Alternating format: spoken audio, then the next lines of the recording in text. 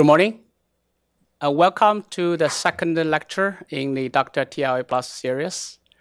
And today we're going to have Jing talking about Raft, which is a much anticipated topic here. Right? So before introducing Jing, I'd just like to give a quick update about the series itself. So last month, we had a first lecture given by Andrew on Paxos. It's a very well attended one. So we had over 200 people joining in the conference room and live, and a lot of on-demand watchings afterwards. So basically, among all the talks Microsoft Research hosted in the past 30 days, Andrew's talk was the fourth most popular one. But in case you missed it, so we now have a GitHub page for all the schedules as well as the links, right? You can just go to GitHub and search Dr. TLA Plus series, and then you'll be able to see the schedule, the links to the talk which has happened. So today we're going to have Jing talk about Raft, and after that we'll have Murat talk about clocks, and then myself will talk about fast Paxos, and Ruston, who's sitting in the audience, give a talk about the global snapshot, and then Chris will talk about the serializable snapshot isolations. Definitely keep up with all the good materials. Okay, so today it's a great pleasure to have Jing give us a lecture about Raft. So for a quick question is for all the audience here, how many of us attended the Paxos talk last time? Okay. About 1/3 of them attended. So basically, Raft at a very high level achieves the same purpose as what Paxos does, but in a slightly different way. So it'd be very interesting to learn how that mechanism works. Right? Okay. And then about Jing. So Jing has been a research manager in Microsoft Research and had a very successful career in Microsoft. So basically, Jing and his team invented a lot of new technologies, which basically impacted every major line of Microsoft products, right? Name it, Windows, Office, Bing, Azure, and then Xbox, and then creating huge commercial values. Okay, so without further ado, let's hear Jing about Paxos. Well, our group's work have a lot of team members' contribution, including Chen. It's my great pleasure to talk about Raft today. And here's the outline of the talk. I will first give a basic introduction of Raft, what it implements. The concept it done is it achieves a replicated log for replicate state machines. If you look at Raft website, currently it boasts 71 implementations with different language like C, C#, C++, Erlang, F#, Java, JavaScript, PHP, Python, Ruby, Scala, almost every major language nowadays used.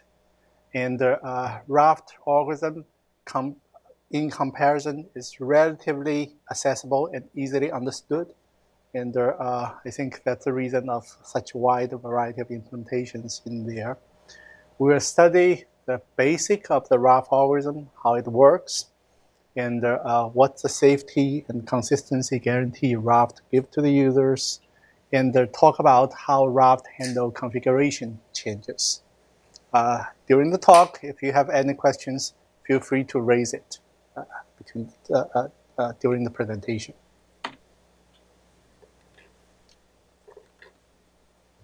Okay, so for those of you who have taken the Paxos lecture, here is a brief description of the common things and the different things of Raft versus Paxos. So Paxos implemented consensus algorithm, and a group of nodes will reach an agreed upon state in the process. Raft further implement a replicate log or replicate state machine, which is more commonly used in distributed implementations. Raft use during the operation a leader election. So during the operation of the Raft, you will find it will first elect a leader node and then continue normal operations. In Paxos, leader is an optional optimizations. Although, for good performance, many implementations of Paxos actually will implement a leader operation. In Raft, the leader's log will be replicated to all other followers, while Paxos may not necessarily do that, and its log may have holes in it. Raft spec is more closer to developers' implementation. So if you look at the Raft spec, you can almost follow it and implement, give your own implementation. In comparison, Paxos spec is more abstract. Now, there's certainly advantage and disadvantage. Advantage is the Raft spec leads to more easier implementation by a developer. And the disadvantage is the state of the Raft is relatively large, so it's more difficult to do model checking on the Raft, while Paxos, being more abstract, has a much more smaller state space and more easy to validate. Now, this slide gives what's the conceptual functionality of Raft. So in Raft, you have a cluster of servers, okay? And then you have a set of client, which may be, let's say, a set of web front end, or can be just node in the server cluster, which is sending command to the Raft cluster. Okay. Now, as I said earlier, during normal operation, Raft will elect a leader. And these clients will communicate those commands to the leaders. The command will be committed into the cluster. Once a command has been committed and act to the client, it will always be present in all future clusters leader. So you will not lose this committed command. This is a guarantee. Raft give it to you, even with all failures which can happen, meaning the constituent node in the Raft cluster can basically fail, reboot. You can add node, remove node from the cluster. The node among selves may basically experience difficulty in network communication. You can have packet lost, packet replicated, packet reordered. Even with all of those, if a command is committed, you won't lose it. That's a guarantee given by Raft. You do want to realize that although it says committed command will always present, it's possible that some of the command that you communicate to the Raft cluster, it's uncommitted, or it's in the process of committing, you haven't received acknowledgement yet, but they still may present in the commitment log. These possibilities need to be handled by the client algorithm. Raft cannot deal with those. So you may be aware of this, and when you design and use your algorithm, take consideration into that. Okay.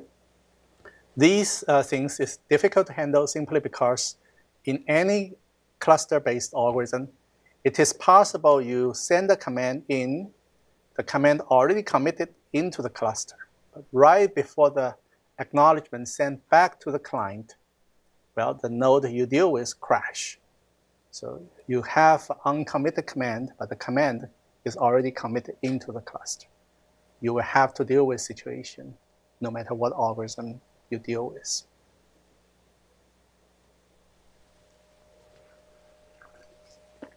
This slide shows the basic operation timeline of Raft.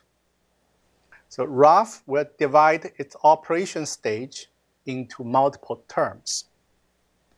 In each term, it will start with the leader election process. During the leader election stage, one server among all the servers in the Raft will be elected as a leader. And there will be a single server, no matter how many servers in the Raft cluster you build. Okay? Now, once this server is elected as a leader, it will preside over the rest of its terms. Okay? The client will always send a request to that server. And if other followers receive a client request, it will simply refer that to the server. The server is responsible to do operations, to commit this command into the cluster, and acknowledge back to the client. It's a single point of contact. In the follows, let me describe a basic operation, a rather pretty basically optimistic, nice scenario of Raft, and see how Raft operates. In the later part of the lecture, I will talk about more nasty scenarios. So in this nice scenario, you first boot up the server cluster. And for simplicity, we only have 3 servers, S1, S2, and S3. When the cluster is initialized, they start as followers. Okay? And in the Raft, the server can be in one of 3 states: a follower, a leader, or a candidate. Okay? So one of the servers find it never received any communications. It timed out and become a candidate. This, we say, it starts an election. Okay? And to start this election, what happens is this server will bump up its current term by 1. So you see S1, term becomes 2, and its state becomes a candidate. Okay? It will then send a request to vote for the server S1 to all other servers in the cluster. In the same time, it actually will send a request to itself to vote for itself. Okay? Now, in these 9 situations, server S2 and S3 is the one receive this request, and that time they haven't timed out yet. So they get this vote request, they acknowledge S1 to be the leader, and they change to the follower state, so they won't start another elections by themselves. Okay? And S1, when it receives the majority vote from the servers in the cluster, it becomes the leader for that term. So in this particular case, all servers vote S1 to be the leader. S1 become the leader for the entire term. Okay? Then operation can switch to normal operations. In the normal operations, client send command to S1. Okay? These commands can be any operations which change the state of a server. For example, you can basically say, okay, I want to put keys into a key value store. I want to update the keys in a key value store. These are all state changing operations. For abstraction, we just mentioned this command as A, B, and C, just saying, okay, they are different commands. Okay? So all these commands has been sent to the leader. The leader will write those commands in its log. Okay? And then it will start the process to asynchronously replicate these logs to the other followers in the clusters. Okay? Yes? Can you go back to the previous slide? One slide back. You mean this one? Yeah. Okay. So if S1 is having a problem with its NIC, so it can't receive traffic, it's going to just constantly be timing out and requesting a vote and getting elected leader, but it's not going to be able to do anything. So how does Raft defend against that? So there's, you are basically asking some nasty situations when S1 doesn't work. There will be a lot of those, and maybe allow me to defer this a little bit, because I will discuss fairly nasty situations, and let's continue this nice situation so people get a feel of how this operates first. Yes, Siddhartha. So what I'm seeing here is the primary backup form of replication. So it has been industry practice for a decade or more. So I would like to understand is Raft formalizing it, or what are the differences from what is the practice? So you can say Raft rather describe all these operations in a pretty clean way. So this is one consensus algorithm you can easily design and implement. There's indeed a lot of algorithms before Raft. So if you call it an algorithm versus a formalization, what is new in this algorithm versus the current practice or previous algorithms? That's my question. If there is nothing new, I would interpret it as a formalization. I mean, Raft is a system algorithm and a system proposal. It's, I think if you look in details, many of its components may already exist previously. But it may be a nice way to put everything together and putting an implementation which is pretty simple to describe, putting a consensus algorithm, pretty simple to describe and easily replicated and implemented by others. I think that's the value it presents. In a sense, it presents a relatively easy to implement consensus algorithm that can be used in quite a lot of distributed scenarios. So it's a consensus in a way that when primary fail, it does not rely on external mechanism to switch primaries, right? It does its own primary, new primary thing itself. I mean, Yes. but his question is there has been many implementation which look or maybe does the pretty much same thing what Raft proposes. I think basically. So that's why his question is more like a formal presentation of the whole logic. I mean, for example, Chavi existed for a long time. We had something called as RSL in Microsoft for like almost 7-8 years, which is some way or other is an implementation of consensus and replicated stuff. Yeah, I think it achieves the same purpose, but it does have some new ideas in there, you will see. Okay. So allow me to basically go ahead. Okay, so this is basically continuous operation of the Raft algorithm. The leader replicates its log entries asynchronously to other follower node, and basically the followers receive these entries, commit those entries into its local storage, and acknowledge the addition of the entries back to the leader. Once an entry, yeah. So the numbers above the operations, those 1, 2. So each of the entry here have two numbers. The central number is the term that operation is committed. So in this case, all the term is 2. The upper number is the index, which is monotonically increasing, okay, for each of the log. So in this case, we see 4 command has been committed, A, B, C, and D, where the index of each of the command is basically shown above. And as we said, if a command is being committed to a majority of the node in the cluster, in this case, 2 of the 3 nodes, it's considered committed in the entire cluster. So the commit index of this cluster increased to 4. Okay.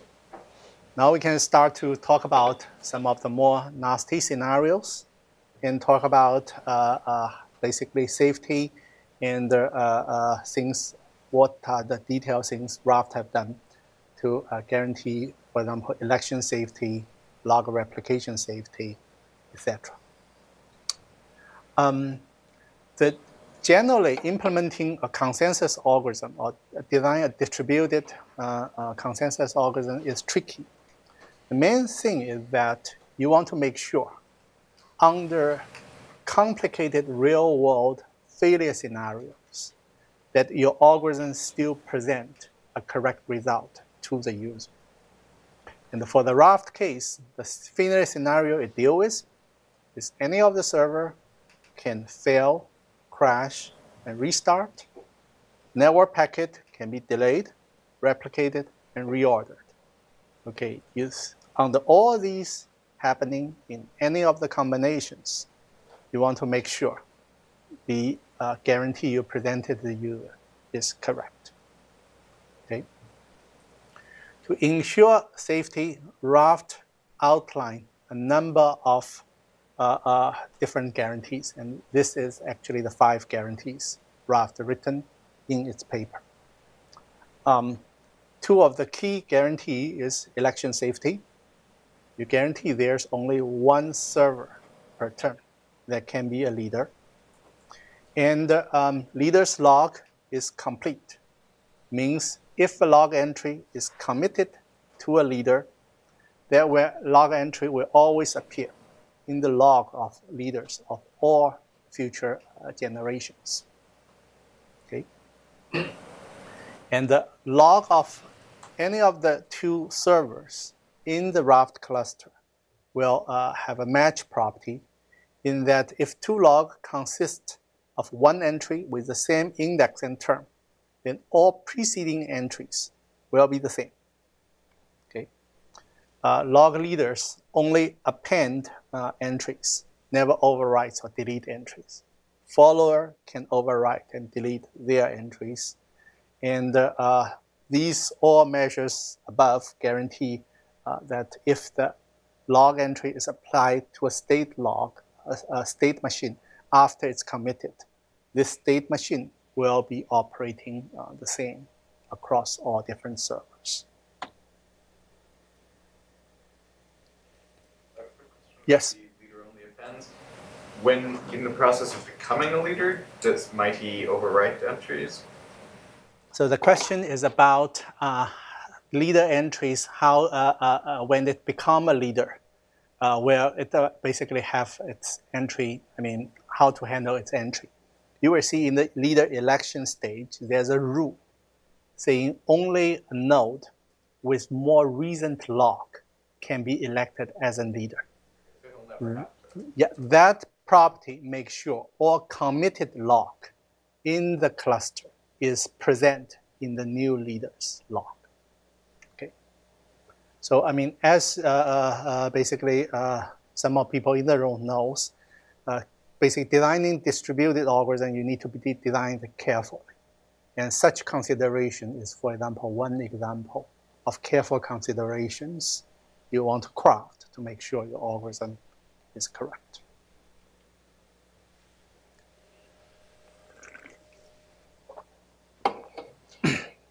So let's examine the election process in Raft a little bit more in details. Raft uses a current term variable for each of the server. And that variable will need to be persisted, meaning every time the variable changes, it needs to be saved flush to disk. And it's assuming this variable will survive a crash and reboot to guarantee the safety property of the cluster. We actually, later in the TLA plus sessions, we will show that if the current term is not persisted, you will see the cluster will operate incorrectly, and it can have more than one leader in the election. Okay. Now, this current term is an important variable, persisted, and when a server of Raft times out, start a new election, it will increase this current term, change to candidate state, vote for itself, and request vote for all other servers. The rule of a server granting the vote to the sender to become the leader is that the sender's term need to be larger or equal to the receiver's term. And the log of the servers need to be newer than the log of the sender need to be newer than the log of the receiver. The Raft server only grants vote to one leader per turn. And a server can only become a leader after a majority of the server vote for itself. That makes sure you only have one server as a leader per turn, because there's no 2 servers can garner a majority of the vote. Now this term value is included in every RPC call in the Raft. So when a receiver receives a RPC call, if it finds sender's term is older, that RPC call will be rejected. And a reply from the receiver to the sender will update the sender's term and change the sender to follower. Now, if the receiver finds its term to be older, it will update its term and in the process change itself to follower, whatever its previous state is. Okay. Leader in the Raft operations always send heartbeat to assert its leadership. Okay. If you have leader receive client request or have log to replicate, these heartbeat messages are simple operational append entry messages, and they just serve as heartbeat. Otherwise, if the leader has nothing to replicate, it will send append entry request periodically to make sure it stays as a leader. And all followers in the Raft algorithm expect to receive RPC call from the leader. And if it doesn't receive RPC call for a certain period of time, it will start a new election. And the timeout rule of the Raft says the server will time out with a value randomly chosen between t and 2t, with t being larger than the network communication time between the server. So this rule tries to make sure if there's multiple servers in the cluster, eventually you have one server win the election to be the leader. And when the server starts or reboot, it always starts as the follower. Okay. Now we can start to examine some of the more complicated case, more failure-prone case of Raft, and see how it deal with the situations. I think Jay previously asked a leader question, right? I mean, can you do you mind the yeah? The NIC or the one about the billing NIC or the one about the about updating during? Okay. So Jay's question the is first about question was basically liveness, yeah, so yeah. it's irrelevant for this. Your question is about, let's say if a server, okay, NIC fails, what happens to it? Okay. I was asking about it being unable to receive but able to send, but that's a liveness problem, not a safety problem. So if it, doesn't receive anything, okay, after a while it thinks the whole world times out, it will start an election, meaning it bump its term, send vote request to others. Now if the outbound NIC is okay, this request actually will reach others. It will basically force other node become followers, okay, and basically then these nodes will try to send a response back to the servers. Okay. Now, if the incoming part of the NIC actually is bad, the server will not hear the basically vote request, and if that happens, you actually have equivalent of spammer, which will block the entire operation of the clusters. Okay.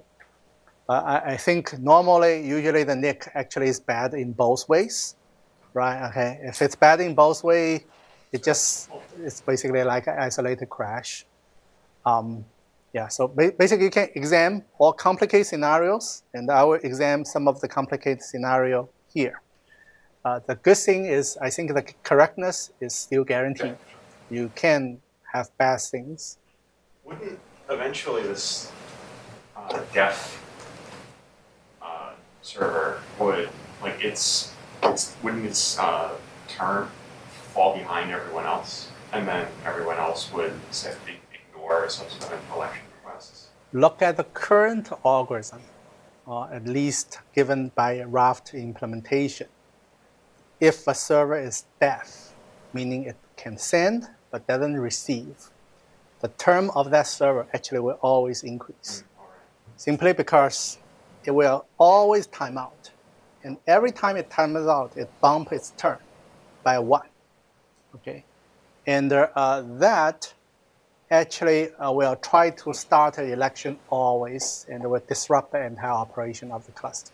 Well, there's the second property too.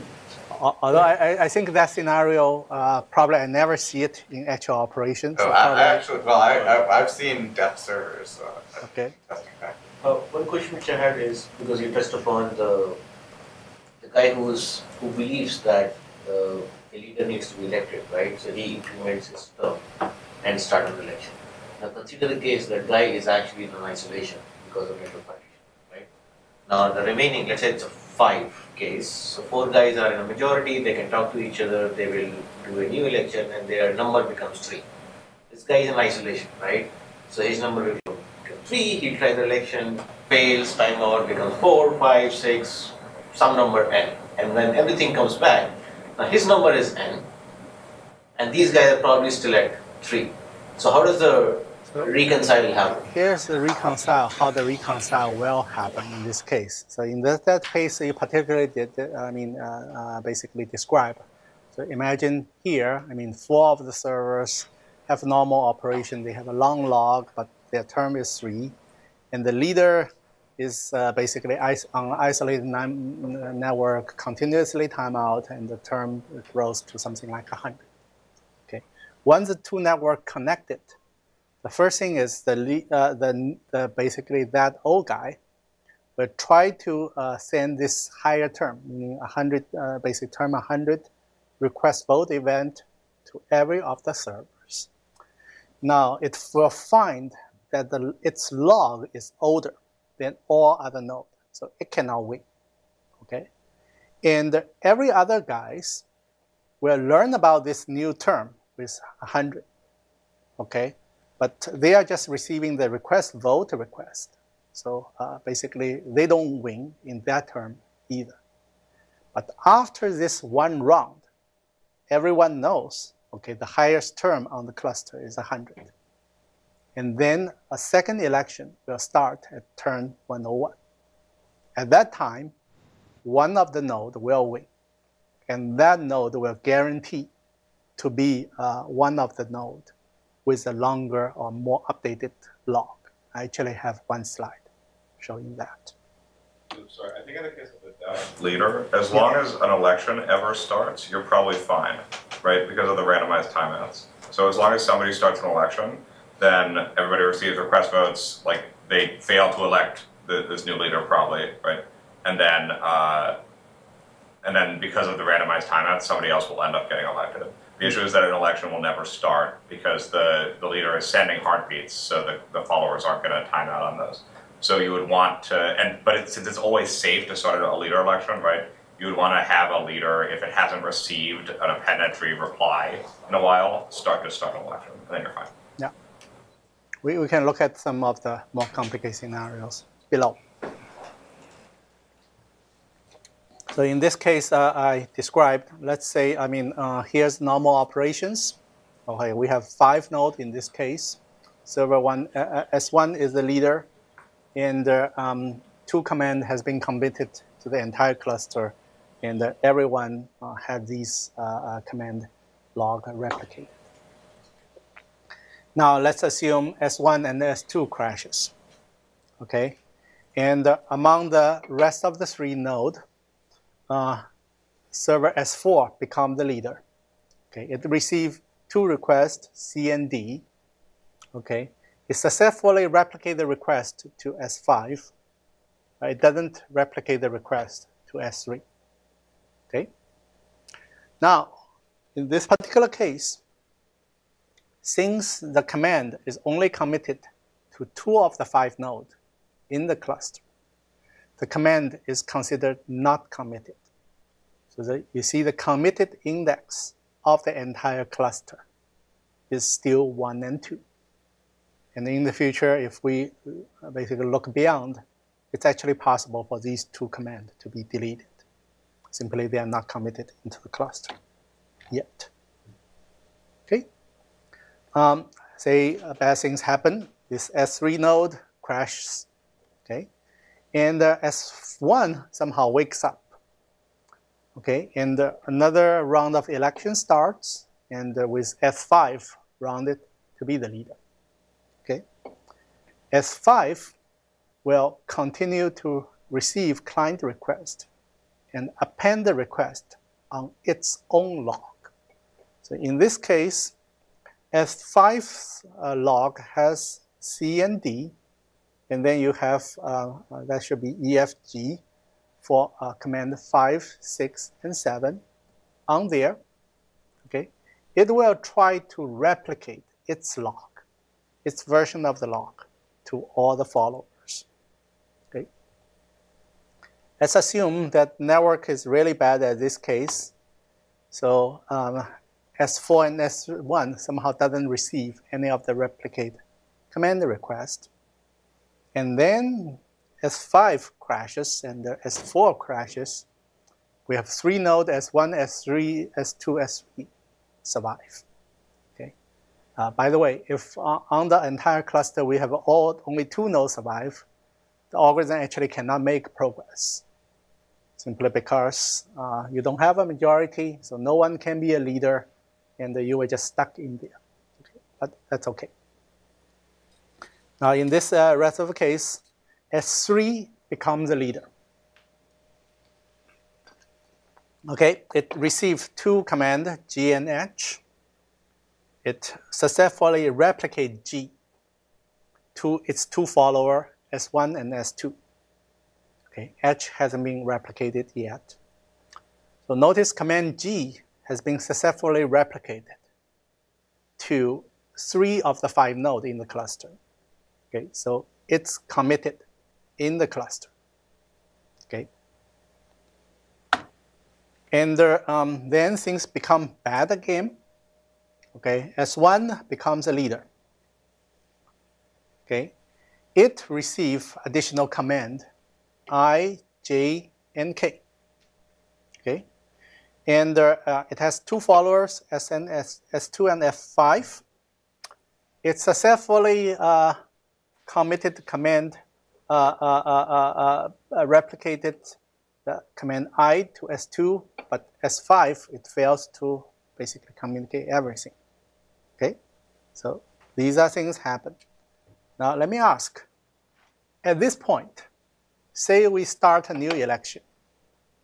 Okay, who can be the leader in another round? Okay, I will show some of the case, but let's look at this particular cases. Say all of the nodes are alive, okay, in round 7, and somehow they start a new election. Who do you think can be the leader? Any? Yeah.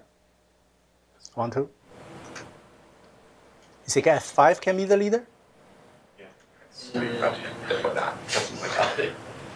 So record the property, okay? Yeah. The committed log, the committed log need to be sure to be in the leader's log, right? If S5 becomes the leader and it continues the operation, it will overwrite that log, right? I mean, so that's bad. You don't want it to ever happen.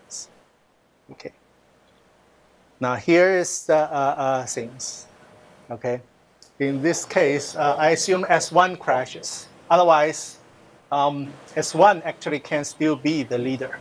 But the actual reality is, since S1 is leader of turn 6, it actually will not become leader of turn 7. It will either always still be the leader of turn 6, or basically someone else will disrupt it. It will not be, a node will not be leader in 2 consecutive turns. S2 can qualify be the leader. Okay. In this case, S3 and 4 will not be the leader on this particular turn, because in this particular case, their learned term, 4 and 5, is older than this. So when they bump up the term, they bump up the term to 6. When they send the request vote to basically to others, okay, they will not grant its vote. Simply they already at that term. Okay? Could S3 be leader If it could only communicate with S4 and S5? Oh. Could S3 be leader if it could only communicate with S4 and S5? Okay. Because it could collect. Let's see. Okay, S4 and S3, right? Now S6 will not ground it simply because it's already at turn 6. So you will never get majority vote. Okay, and that's the key. Okay, now S5 can't be the leader. Okay, the main reason is when you send out to vote, you actually send out these two numbers, which is the index and the last term of the final entry of your log. When this send out to the other guys, okay, so these two guys will say, okay, my log is already at turn 6. Okay, and this 6 is larger than 4. So your log is outdated by my log, and they will not grant it. The should become the leader because he has the right committed log and the latest master information. Wait, I'm confused. You say S3, S4, and S5 can't be the leader, right? Because you don't have the term 6 information. Now here is this, okay? They cannot be the leader because they don't have the turn 6 information. Yeah, but turn can be learned. So that's the thing. But there is one more possibility where there might be a hole in the term where you actually implement the term, and because of a leader election collision, nobody became master because there was a split vote, and you actually have to do the new vote. So it might be possible that there is a hole where there was a term where nothing was committed and things moved on. So here is this. Term is easy to learn, right? It's just one number. Recall that. Log is more difficult to repair. So that's basically a thing here. So for example, let's say S1 and S2 both crashes. Okay? You have these 3 nodes surviving. Now at turn 7, actually nobody can win election. Okay? Simply because this guy, although it learns the newest term, it doesn't have the most recent log. Okay? And this guy has the latest log, but it doesn't have the highest turn. Sorry, S3 can become leader at turn 7. At turn 7. It won't immediately become leader at turn 7? It won't be able to become. So basically, it can start a leader, but it will, it will not be granted the vote. So sorry, in the scenario where, so it times out, it increments its term, it sends out requests for votes, it gets a vote from S4, doesn't get a vote from S5, because S5 just drops it on the floor because it's outdated. If S3 then times out again, which it could win the race to time out, it will then bump its term to 7. That's indeed. So it actually will win the vote at term 8 or higher terms. It could also win the vote at term 7 if it times out in the right way. Every time you time out, you bump your term by 1. So the first time you bump it from 5 to 6, and the second time you bump it from 6 to 7. 6, 7. Or if you learn a new term, okay, so for example, in the last term here, when S3 send a vote request to S5, in the replies, S3 will learn, okay, the terms already increased to 6. And the next time, it will start election on a newer term, which is term 8. Okay? Okay, so it can basically win the election on term 8. So this complicated process makes sure 2 things. One is one server always wins the election. Second, the server that wins the election always have a newer version of the log. Or that log at least consists of all the committed log entries in the cluster.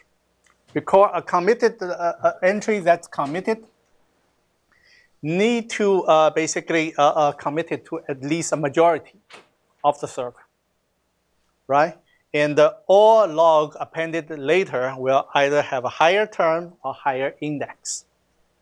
So when you be granted a vote by the majority of the servers in the cluster, okay, you can make sure this leader will have the committed log in its log entries. So this makes sure committed log doesn't get lost in the cluster.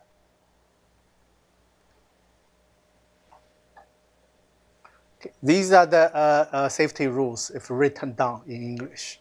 I think we already examined how it works in the preceding graph. Okay.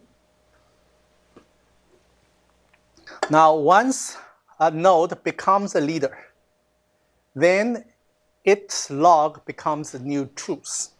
And it will start the process of replicating this log to every other node in the cluster. Okay? As I said earlier, it can start to receive client request. And simply just put it in its current log. Then asynchronously, it will send the request to all other nodes. So let's look at the case of S2 and S5. And recall earlier, S5 has a pretty long log, okay? But S2 has the more recent log. So what happens in the beginning, S2 will send this single log entry. It thinks, it doesn't know, the other node doesn't know that much entries. So it will just send the latest entry J, but will say, okay, the entry before that is index 4 and turn 6. Okay, this information is sent to the other server, in this case, follower S5. And now S5 will check its index position, that's 4, and the term. Now it finds the term is 3. Okay, so these are different from the entry being sent by the leader. And that means the follower will reject this append entry request, saying, okay, my log isn't updated. To that point, give me more information. So the leader will send them more information. It will give you the preceding entry, 4, 6, and says the early entry is at index 3, and now the term is 5. This is, again, not updated. So that request will be rejected by the follower again. Now, then the leader get back even one step, sending this entry 3 and with turn 5. Now, and the preceding entry is at index position 2 with term 2. This information matches that of the followers. And recall earlier, we said that basically Raft algorithm makes sure that if 2 entries match here, all preceding entries match in the cluster. This makes sure all the cluster, basically log entries beyond this point is the same among 2 servers. Then this entry can be just replicated. And the follower's log is completely replicated by that of the server. So notice this process, and also that means when you do that, all the command originally sent to server S5 get removed. So that's why I basically previously says, if a command is not committed in the cluster, it can be just being removed. But that's okay. Okay. Now let's examine a little bit about the client protocol of the Raft. For client operations, okay, the client will always send a command to the leader. If the leader is unknown, it can contact any servers, and if those servers know a leader exists, it will redirect the command to the leader. The leader will not act on the completion of this command until this command has been logged, committed by a majority of the servers in the cluster. Okay. If a request times out, or for example, leader crashes, client can reissue this command to some other servers. Now, Raft itself may not know, okay, if the command has been repeatedly reissued. If your state machine have issues of basically have two commands executed multiple times. For example, some command like updating a key, you cannot just execute multiple times. It's the client's responsibility to design the protocol to deal with these situations. So one possibility is embedding a unique ID in the command to detect whether the command is duplicated. But these are considered specific optimizations, simply because depending on the command, you may care or may not care these. For example, if it's just set key command in a key value store, that command can be executed multiple times without basically incorrectness of the state. The use of a unique ID, or does it allow you not No, to? it doesn't include that. It's basically, I mean, record it's a system paper is just discuss possible implementations.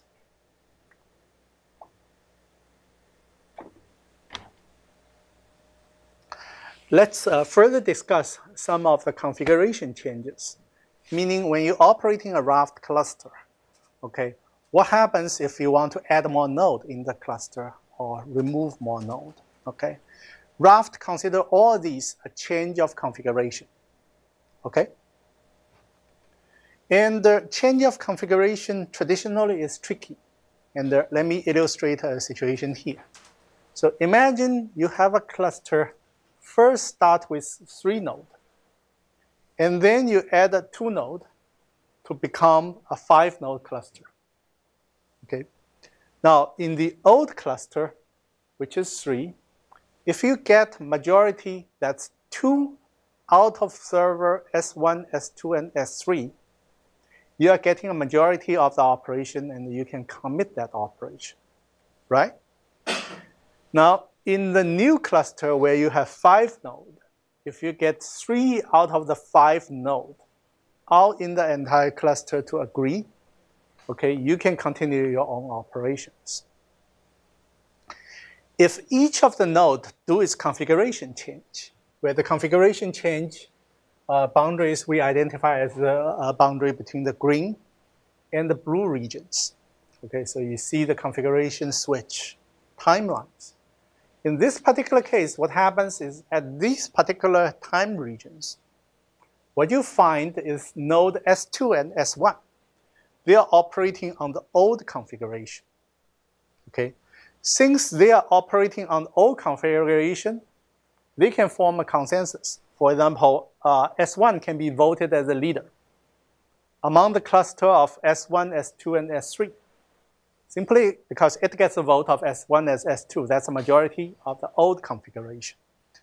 While in the bottom, S3, S4, and S5 consists of one majority. They have the majority of the new configurations. Okay, when they operating here, one of the nodes can be elected as a leader. Now you will have 2 leaders in the same term. You can have all other basic incorrectness in this result of basically things. And this is incorrect configuration change. When you switch configuration, state in the cluster becomes unstable. Okay. Raft basically shows that you can do the following to make sure the configuration change survive.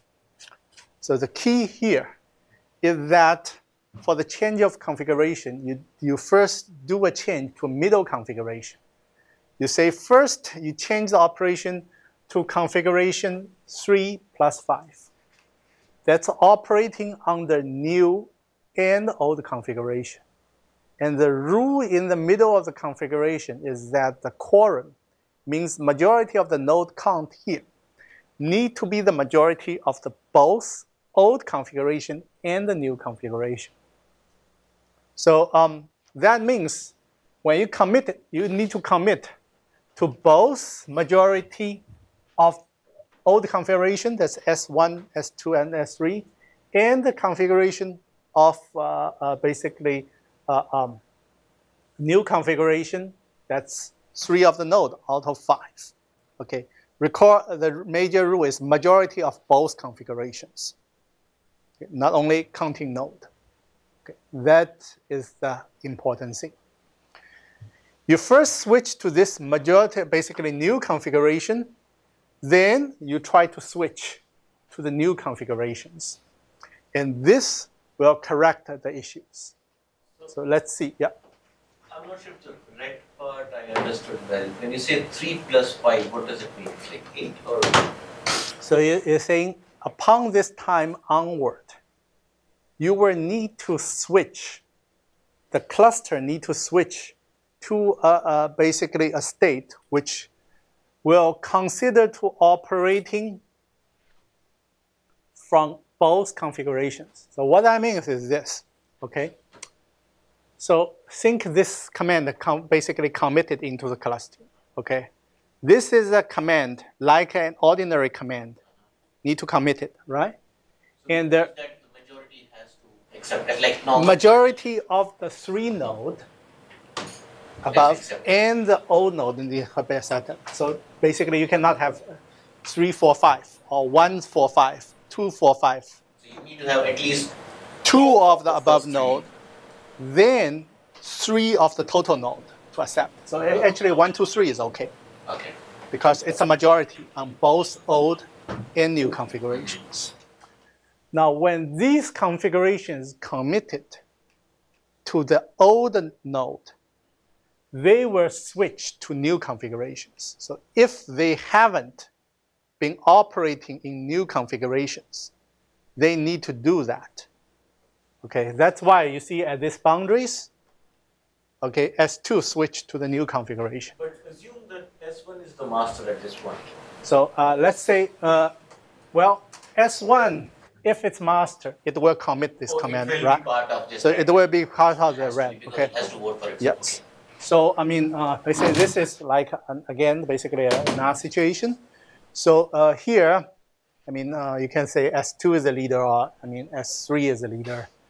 This can be either happens, okay? So, but once S2 learns this new configuration is going to happen, commits itself, right? At this point of successful commit, it will need to switch to new configuration. Okay, at that point onwards, you see basically you have 4 of the blue node operating blue configurations. And then you won't have issues. Actually, I had one question Yes. on the commit part of the things. Now, my assumption is Raft is like single phase. There's no 2 phases, right? So that's correct. now, what is possible? Let's assume in this case S2. I mean, I'm not talking about the configuration change, normal path. Let's say S2 was the master, and he replicated a command to S1 and S3. S1 and S3 both received.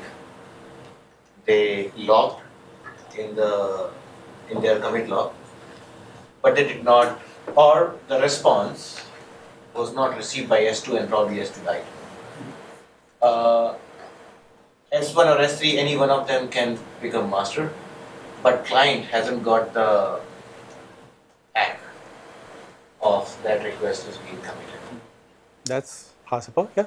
It's okay, right? So how is that consistency maintained if the guy tried the same thing? Oh, because of the transaction ID?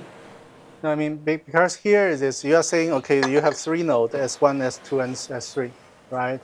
A command is committed in 2 of the nodes among this majority, okay? So no matter what happens later, the leader will always have that command in its own log.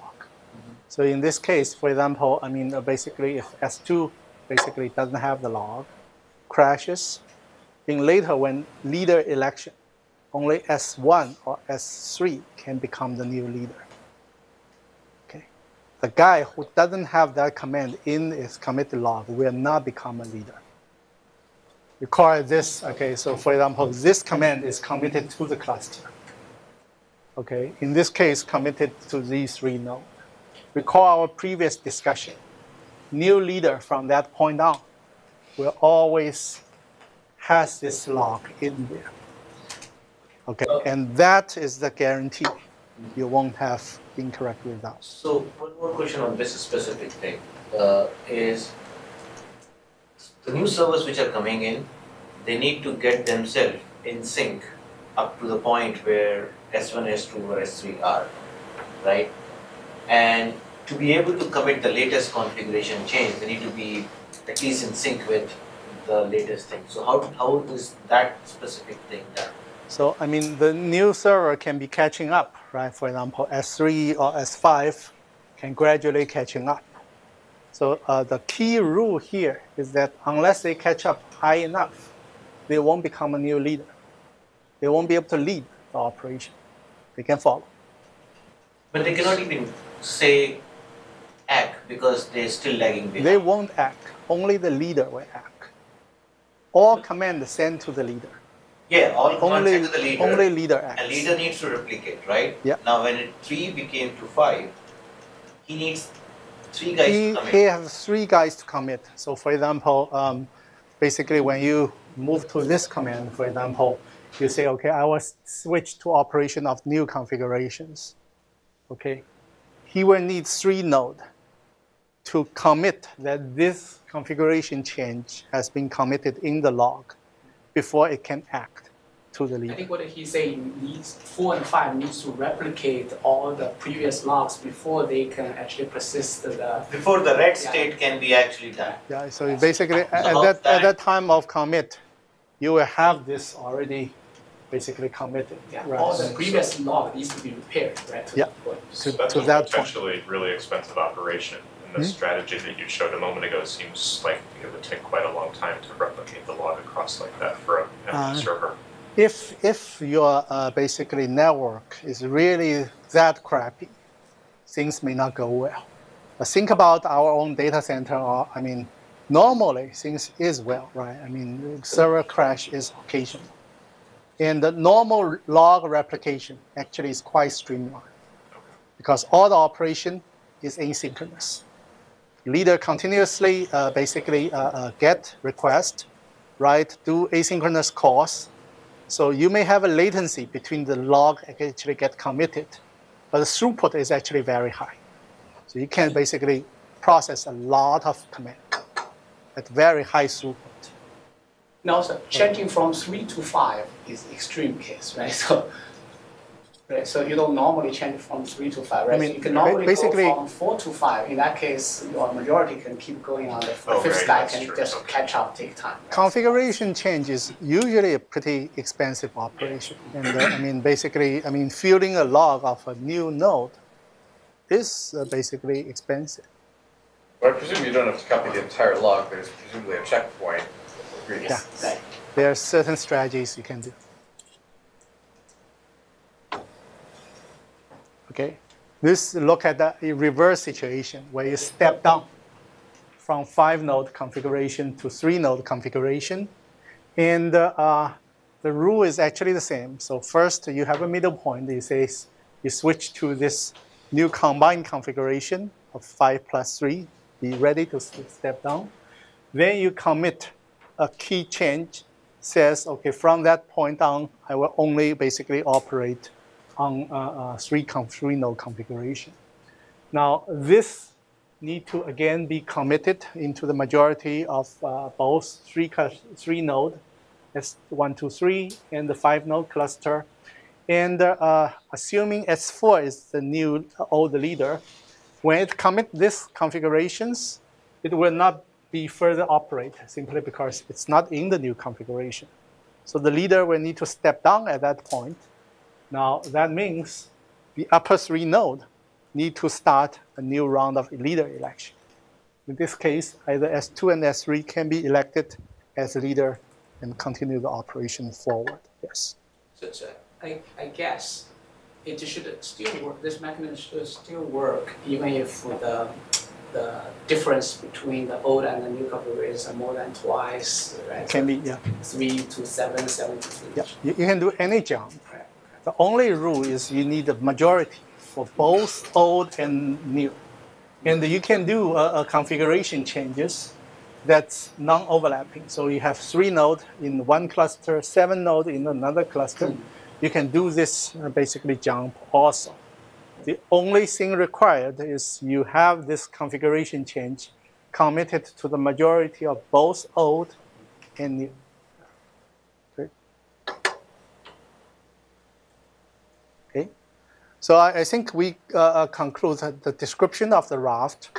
We talked that Raft, the key implementation is a replicate log for replicate state machines.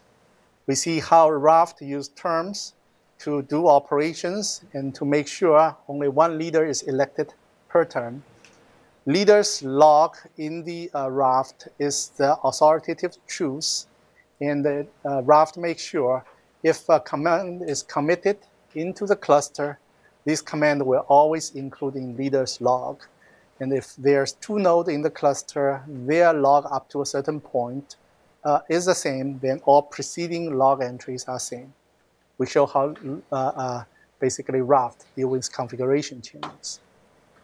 Now, if you follow this Raft basic lecture, you will see that Raft algorithm does have some subtlety. Basically, there are aspects you need to do carefully to make sure the algorithm is correct. And here is basically the point of we have TLA plus specifications. And well, at least I find TLA plus specification help you to understand this implementation. And the Raft TLA spec is also relatively easy to follow, and it's much easier to use it to implement turn into an actual algorithm. If you recall, later we can look at the Raft TLA spec. These are the following variables maintained by Raft, and among them, 2 need to be persisted. That's the current term and the log. Yes? If you're persisting current term, don't you need to persist voted for as well? You don't. So basically, you voted for is who you are voting for, a certain node. Yeah, but that's used to make sure that you don't vote twice, right? You better persist voted for. That probably is correct. Yeah, I think that probably is right. So, yeah, I think I should change that. Yeah, you probably need to persist vote for. But would it be sufficient to just bump up the current term upon recovery? But these are the good things. I mean, we can probably just check for that. Okay. So these are the state transitions of the Raft. And this slide actually corresponding directly with the TLA plus implementation. You see all the green is actually like subroutine calls in the TLA plus, which deal with network. These are the 3 states, follower, candidate, and leader. And the purple are state transitions or command within a single node without responding to network. Okay, let me show an example.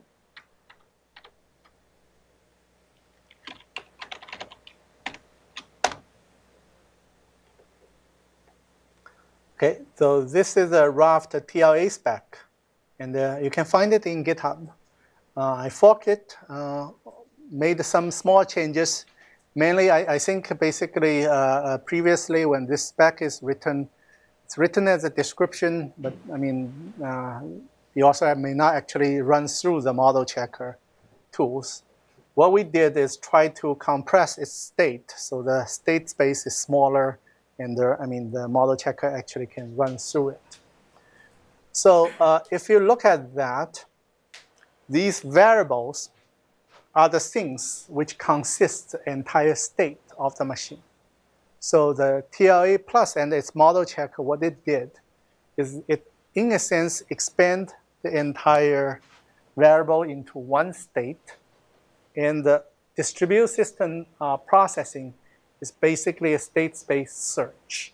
You try to explore all possible combinations, and then you try to say, okay, what are the operations that's possible being parallel executed, and if this will get into a bad situations. So if you look at the algorithm, basically there's variable which define the state, and these are defining possible transitions, and each is basically one operations I discussed earlier. Now, what this tool allow you to do is dealing with what-if situations. And let's use 2 examples. So one which I actually already run, which I think I'm not going to run again, is basically says, okay, if turn is not persisted, what will be wrong? So this, when you write the algorithms, it will write this way. So this is the original spec where how the restart basically logic is written. You see all those things which is not being not persisted, being reset. These values is reset. Okay, interestingly, volt ground doesn't need to be persisted. Okay, here the reason is this: volt ground get erased. Okay, but interestingly, we will see. Okay, how it's here. Now in this case,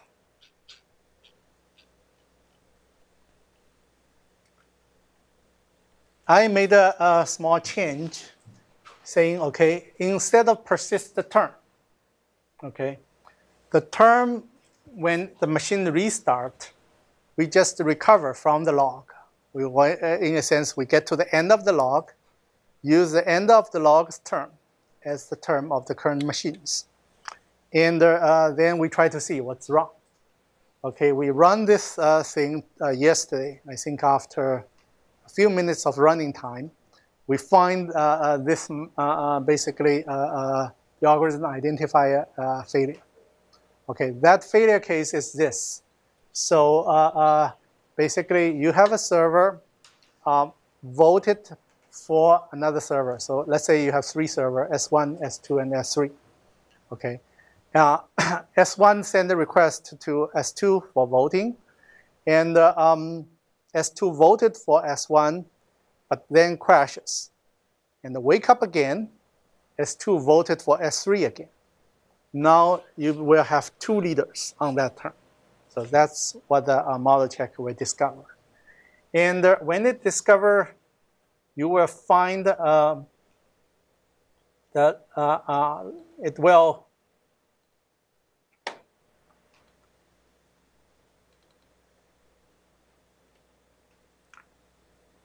present these errors in a log trace like this.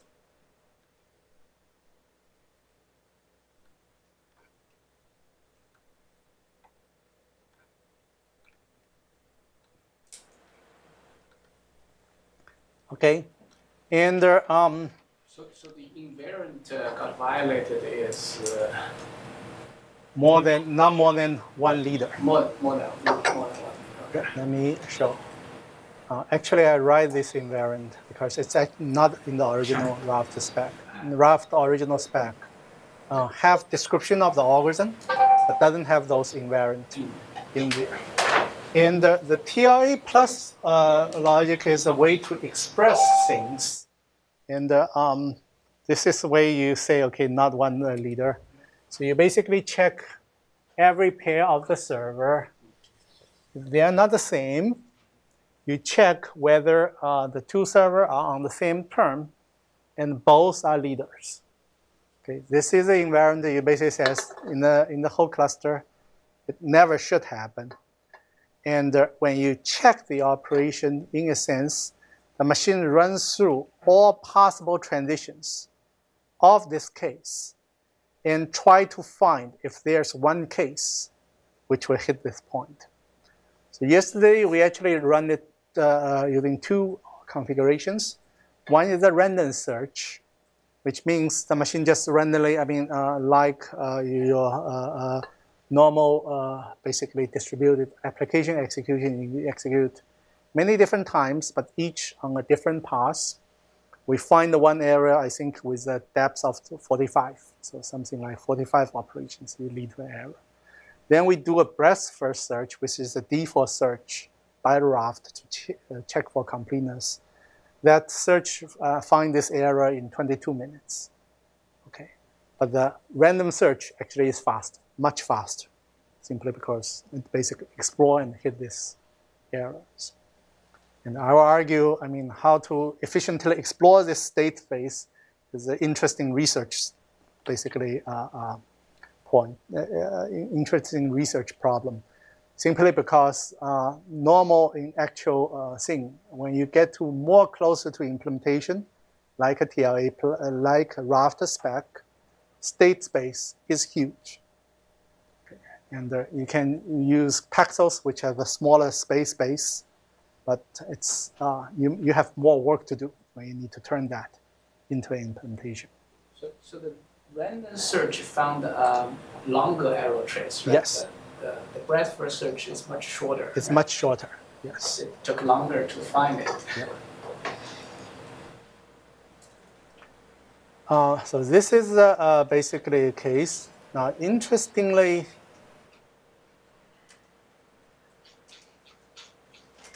we have a question of whether votes granted need to be persisted, okay? And sorry, my question was about voted for. Voted for. Which you are persistent. Okay, yeah, you are right. So what we can do is we can see if voted for is not persistent, what's wrong, okay?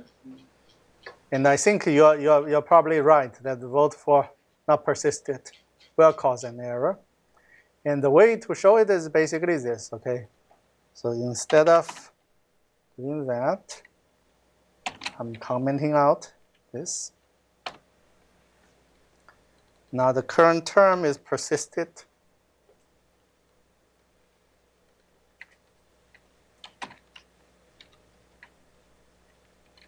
But voted for is not.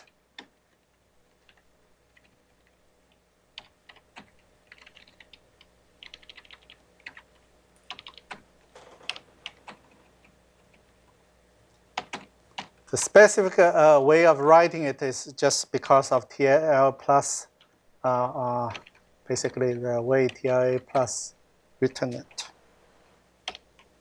And this is just saying, okay, only for server I, you change the state simply because only server I is rebooted.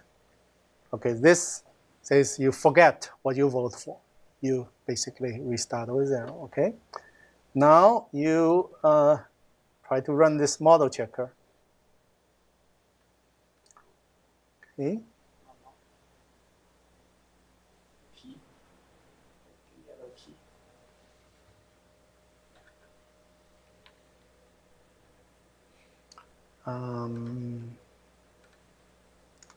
Let's use the random to run it.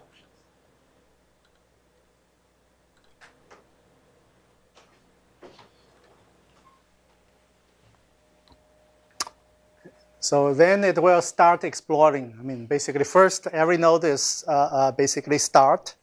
And what this explored is all scenarios that the cluster can run into. And that's what the TLA plus is designed for. So instead of basically normally in your normal running of the operation, you're exploring one run of the system. The TLA plus is basically exploring all possible transitions of your system that grow into a huge graph of all possible state. And then it's basically expanding this graph, saying, okay, what kind of possibility is. And here we are checking, okay, if this vote for not persisted, will it cause problems? Let's explore it for a while. Do you also want to share the state constraints you did to trim away the stuff? Let me see. It's advanced.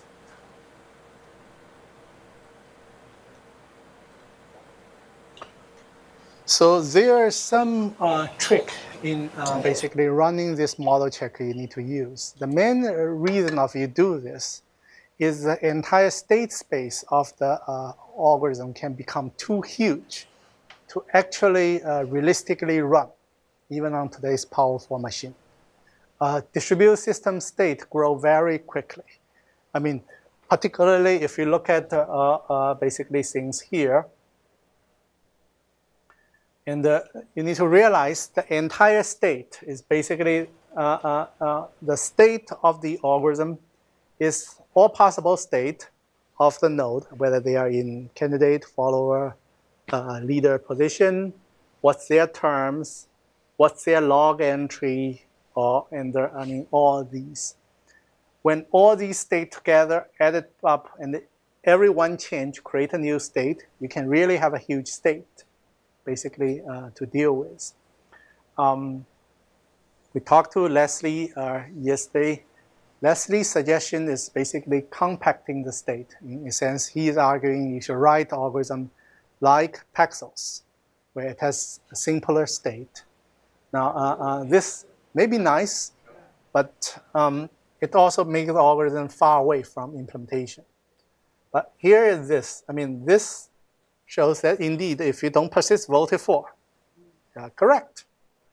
Well, you can violate no more than one leader, okay? And this basically, and the state of traces follows is this.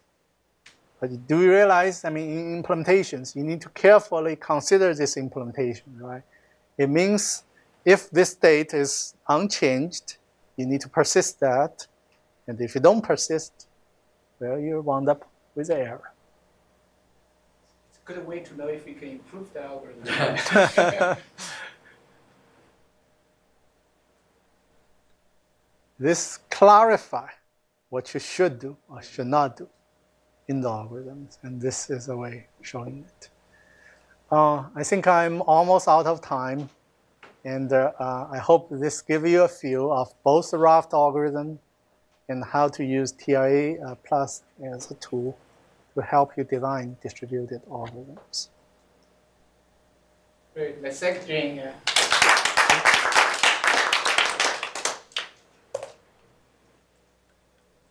If there's additional question, we can just take offline, right? So, thanks guys for coming. I believe the recording